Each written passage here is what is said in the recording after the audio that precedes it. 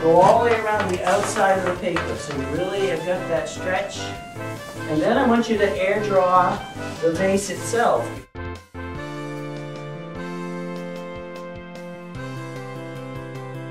I'm hoping from what you did last week that maybe you also kind of made some decisions about which one you think will be the most interesting for you to draw. It has a lot of things in it that we're going to be doing. There's some shading going on the side here, which is lots of detail, which you're going to be working on today, and just the symmetry. It's kind of nice to have an example done by a professional artist. Sure, it's going to be vertical. Is it going to be horizontal? How big? Which pot you want to do? Focal points. Emphasis. Does that sound familiar to you? We talked about it last week. And in your still life drawing, you want your blue and white pot to be the focal point. When you look at this painting by Sargent, you close your eyes, open it, what's the first thing you see? What's the focal point for you in this painting? Sylvette? The girl that's on the floor. Me too. The girl that's on the floor. I want you to open your journals right now. Is to let you know what we're doing for this project. In that checklist, I've underlined some important words. I've written for you create emphasis, so I hope you can really remember that's the important part. This is that word up here on our list of the principles of design. Jill? Really understanding the purpose of assessment has eluded me for a long time. It's really only been the past few years that I feel I really have a strong understanding of it. And that's because of the course I took through the Maine Arts Assessment Initiative. It was designed just for visual arts teachers, and it is also designed so that I could delve, explore, research, be an adult learner, and control my own learning pretty much where I wanted to go. It's made me be able to create tools that are appropriate for the learning that I need to assess. Seeing children once a week for 40 minutes, it's very much about exploration and getting familiar with tools, materials, media, and process. So I like to use a checklist. So appropriate for younger children. They can self-assess. They know if they used scissors. They know if they used glue. They know if they didn't. And so I'm just asking them to reflect at the end of a unit, did you do it? Did you not do it? And my objectives are included in the rubric, the different materials and processes, techniques that I want them to use. But it's basically, did they do it? Did they not do it? As they move up a little bit, it may be all of the time, some of the time, frequency included, and a rating scale. Then I will work into reflections where I'm asking students to think a little harder when I get into third grade, second grade, about what they did, why did they do it, and maybe filling in some answers or some multiple choice questions. I used a very simple rating scale rubric, but it wasn't enough. Did the student have neat edges in the weaving? Yes or no? Well, they needed something that fine-tuned a little bit more. All of the time, some of the time, none of the time, maybe. But I was finding other things about color and design that I needed a more sophisticated tool, and so from that I've started developing rubrics and have great respect for rubrics now. We just did a project with the kids with ceramics, and they made Chinese temples, and I thought it was fantastic the way the art room dovetailed with our new Learning Commons setup. During their Learning Commons time, type up an artist statement on Google Drive. And the idea was that the kids were going to reflect on their process, and they were finished, and they were going to ask, like, what inspired them to do this, and what steps did they go through in order to finish this project, and what did they like about what they learned, and how did they change as learners. And he inspires them to think not just about, you know, how did I do what I did, but how did I feel as I was doing it, and how did this change me. Mr. McPherson always gives us these sort of papers that we're rating ourselves. He gives us like 1, 2, 3, or 4. And some of them are just like to look back, which is what he usually gives us. And I think they're really cool because a lot of the things are really very easy to answer, but another thing is you get to just do like a quick sketch of your project. So I think that's very fun. I would also say that when you're thinking about assessment, those two areas are also very closely linked. I mean, you actually have real products to use in an art class, and the same type of assessment tools that you'd be using in a writing environment, you can use very similarly in an art environment. And so what we've seen Brian do in this school, for example, is begin to use learning progressions for students' work. And that's exactly what we're teaching in writing. It's exactly what we're teaching in reading. And we're moving in that same direction in math and in other subject areas as well. If you were to go into one of our art classes, you could see students working on their own learning progression. I happen to have a sample right here for a recent project that Brian was doing on Chinese architecture. And he did some unique things there, really developing engagement for students by giving these taglines of developing architect, seasoned architect, and career architect. And if you were to look at one of my writing learning progressions right alongside it, it's the same basic format. Good teaching is good teaching, and good assessment is good assessment. Just like I would expect my students to be keeping writing journals, our students here at the school are also keeping art journals. In fact, when they're doing their own self-assessment of their work, one of the clues that he gives to kids is to go back to their journals. Reflect back on some of the planning that we've done leading up to your final project, and use that as a reminder of the progression that you've made towards your final outcomes. That's great. It's a nice way to incorporate formative instruction, formative assessment. You're never finished with a project in Brian's class, I think. You've just kind of done the final step. And he is always encouraging kids to go back and revise and edit, and to encourage them to think more and more creatively. 3 times a year you get a report card, and on that report card we have these standards listed. I want you to think about, as I read through these, which areas we're going to be focusing on today. Recognizing connection in works, artworks, world cultures, and periods. We're going from these tiny little drawings you did last week, your little thumbnail sketches, your 3-minute sketches, to this big piece of paper. And moving your hand a little bit versus moving your hand a lot, it takes a little bit of warming up and a little bit of practice to do that. This is Reagan's piece. You use then the Sharpie marker, and you start it. When you're ready to start your sketch, start your sketch. If you need to be like Reagan, you can draw it 12 times, I don't care. But just get comfortable with it. We're not going to be erasing right now. Get used to not erasing. And then when you feel you're ready, switch over to the front side. Another one right now, and just make it a little bigger. Yeah. Draw as well that your voices just go silent. With discipline-based art education, the emphasis being in 4 different disciplines of the visual arts, it really got me to think, okay, it isn't all just about production. It's also about criticizing artwork, being able to analyze it. It is also about making connections with art history. It's also making those connections about aesthetics and why art and what is art. And from that point on, in the mid-'80s, I really have felt it's essential that every unit I do have those 4 components in it. And it's made my teacher much richer.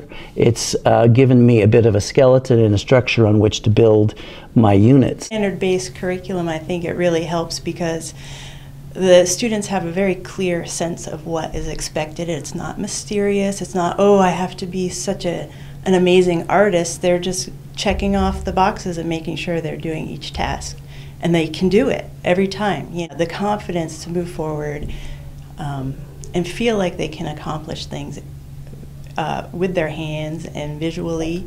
And so at the international school I was teaching in Frankfurt, we were starting to adopt some of the American standards as important parts of our curriculum. I always thought of it as a guideline, sort of following what discipline-based art education had done, but giving some more meat to it and more directions and maybe clear expectations about how they could be adapted for school as opposed to just theory. I feel I'm fortunate to be in the district I'm in where we are encouraged to really analyze the standards, see what they really mean, unpack them, if you will, with our students and ourselves, and that using that as just a skeleton. I don't find it something too rigid that it doesn't work for me, I can adapt it, things are open-ended enough.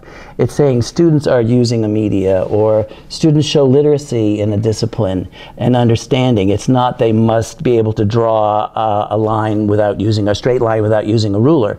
It's conceptual things. So I find the standards continue to be a good guideline. It helps us explain what our curriculum is, the value of the arts to other people. It's a good advocacy piece. Things change over time and things will continue to change. I haven't gotten married to any of these standards because I know they will change. I've done some analysis in my work with the Maine Arts Assessment of looking at national standards, looking at state standards, looking at the new national core standards, and really finding a lot of parallels between the two. I love to get inside the artist's head, and he's really asking the kids to do that important work of, well, what do you think and what matters to you about this project? And that's what takes it from a really cool project that Brian's doing to a really cool project that the kids did. You know, it takes it out of, it's not teacher-centered anymore, it's student-centered. And then he also gives them the tools to figure out for themselves where they are and what they need to do next. There's a really strong sense of independence in the art room. What they need to do is do it. They just need to, you know, take themselves through the process, and everybody doesn't have to be at the same place in the process on any given day, but they need to know where they're at and what is going to come next. And he does a beautiful job of creating the scaffolding. When he teaches, he says a direction, and we all interpret it in different ways. So that's what makes our artwork different. Well, when we were doing our Chinese architecture buildings, I had a detail that was underneath my roof, but it didn't end up working. So I ended up cutting out the windows. So by taking away a detail, Mr. McPherson thought it was a good idea if I added another thing. I feel it's important that skills are reintroduced again and again, materials, media, and process, so that students can build on their experience, build on what they know. I also believe it's important for them to have time to explore. I can say, well, you remember last year when we did that unit on shading, it's going to apply to what we're doing this year when we start to use the watercolor and put shadows on the edge of the vase. To reintroduce, return to is such an important part of learning. We know about scaffolding learning. We know about meeting students where they are. I'm always aware of that continuum. When I look at curriculum, when I look at standards, I know they're in bands developmentally, and I know that it is a continuum. So as we're hearing more and more about proficiency-based learning right now, I can't help but think that what I'm doing really feeds into that system. So it's important. I'm looking at the standards, making sure I'm making connections with other cultures, getting students to talk about art, getting to understand what the standards are, because it does feed into that. I think it's an important part of the creative process, the problem solving, that once it's complete, taking that time to reflect and look at it. In the reflections, I have them right at the end of the unit. I usually have a couple where they have to think a little bit more, what was the most successful part of this project? And, or what didn't work, or how could you change something? And I think it helps them, if they do that writing, to access different parts of their brain, to sit back, reflect, think about, oh, yeah, not just I like it, but why do I like it? What is it about it that worked? Or what didn't work? How can I improve it? And being able to analyze that, certainly a high-level thinking, but it also helps them move forward and appreciate other people's work as well. Put up exemplary work so that as students come into the room, they first of all can check the board and have an idea of what they might be doing that particular day. They can also see the best work of other students, and that I find they feel is empowering and inspiring. I got involved with the Maine Arts Assessment Initiative because I was feeling kind of alone, coming back from overseas, never having lived in Maine. And when I took a course on arts assessment that was offered because of the Maine Arts Assessment Initiative, I was so excited. It was just about art. It wasn't trying to adapt assessment for science or math. It was assessment for visual arts in particular. It's been a great network for me, a great way to meet other people that are equally enthusiastic about education, arts education, and it's a peer group now that I really enjoy working with, working for, and just exposing me to what's really happening in the visual arts and education in Maine.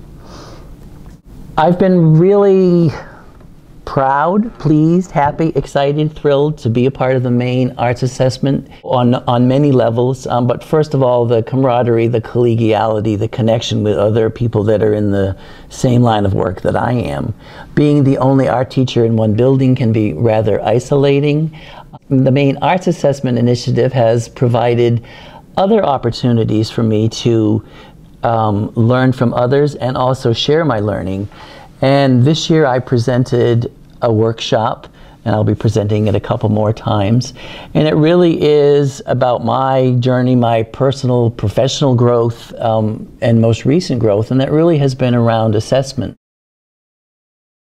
I think anytime we can make those connections with what students know, where they are, it makes their learning that much richer. I say when they come to the art class, they're sort of pre-taught, and that makes my job a lot easier. It makes the lesson much richer. We're trying to teach our 21st century learners to learn, to create, to show what they know, and we do that in a wide variety of ways. I'll collaborate with the art teacher, and we've done that recently with the Chinese architecture.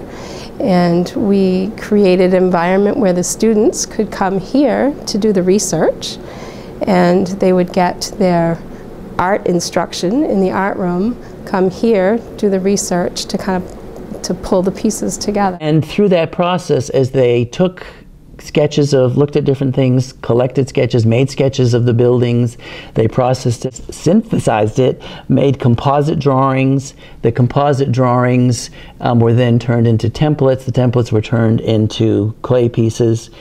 That whole process is important that they understand it, and reflecting at the end with a rubric, with some written questions. And also I'm having them do an artist statement. They interact with at least two people talking with someone about their art, and these written statements will help them. We have a display in our Learning Commons, and we're having an opening reception so we can invite parents in and families to be with their children so they can really appreciate what the students have done. What I do in art provides the students with authentic experiences, working the way artists work. You could see they're really, really impressed that he went down to Boston, he went to the Museum of Fine Arts, he has this print, and he can tell you that he told the kids that the print was 84 inches by 84 inches, 7 feet long and 7 feet tall. And you could see in their faces that, wow, our teacher really knows a lot about art, and he actually saw this painting. And for kids who live in Topsham, Maine, that's impressive. You know, this project really kind of inspired me, because in art class he usually brings the culture to us. It's pretty cool when he brings in pictures of things that he's done in his life, and it makes you kind of think that he's done a lot with his life. Gong Yi Fa Choi, Chinese New Year's Eve today, in celebration of our Chinese art theme. You should all be very proud of these fifth graders. They have been working their hearts out. We started this project back in September and finished it last week pretty much.